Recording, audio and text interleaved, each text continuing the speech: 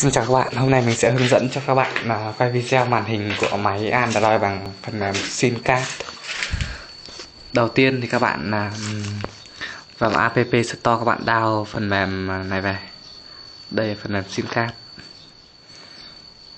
Các bạn vào như bình thường.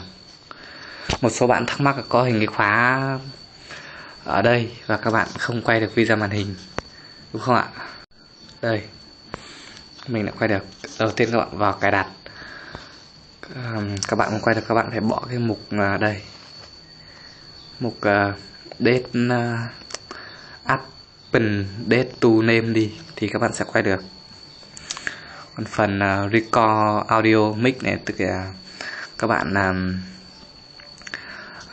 quay ghi âm cả giọng của mình bằng mic ý. Phần video resolution thì các bạn chọn normal. Còn phần orientation thì các bạn chọn auto.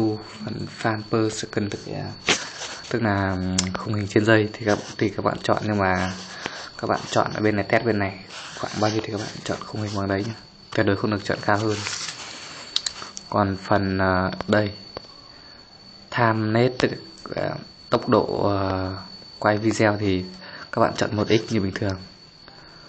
Còn touch point tức là chọn biểu tượng của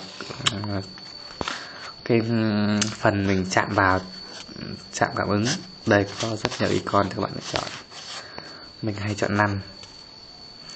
Còn đây default file name tức là tên mặc định của video. Đây, chỉ có thế thôi. Xong rồi các bạn quay như bình thường. Đấy, các bạn thấy không? Rất chuẩn. Ok, đến đây coi như đã xong. Cảm ơn các bạn đã theo dõi video. Một số bạn nào muốn quay bằng Screencast mà không quay được thì mong là các bạn sẽ xem được video này.